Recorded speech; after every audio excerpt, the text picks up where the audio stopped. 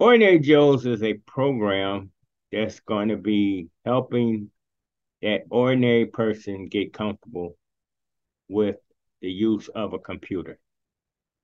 Ordinary Joe's is going to show ordinary people how to do things on a computer. Ordinary Joe's is going to give you tips that might not take place using a computer. It's going to help you out some things with your cell phone and tablets and all this technology you might have, and you have no clue on how to use none of it. Well, that's good.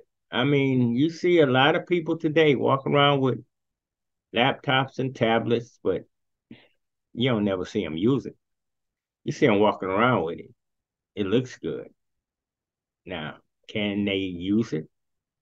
You see a lot of people got you see a lot of people with these fancy cell phones. Sorry about that. You see a lot of people with these high-tech fancy cell phones. They don't even know how to cut them on.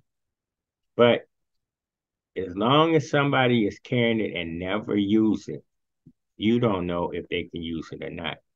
You're not gonna say nothing to them because you don't know what you're doing if they put it in your hands. Back in the day, I was working in the plant and I was on the computer every day and I had to do things. But the things I did at work was pretty much loaded already on the computer. So when I got home to my computer, I didn't touch it. I thought it was a totally different system. Till one day my wife said, honey, it's the same thing you're using at work. You have a monitor, a keyboard, a mouse. You just got to understand the system and what you're doing and what the system can and cannot do. So that's what I did. I started going through the basics of what she was telling me, and I started understanding and learning my system. I have gotten so good now that if something go wrong with my system, I can repair it myself. Before, I wouldn't touch it.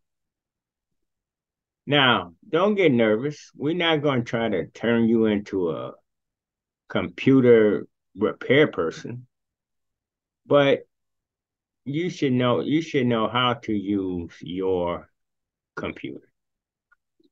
You got a lot of tutorials if you go to YouTube and type in, but sometimes the tutorials go so fast and they skip over a lot of things.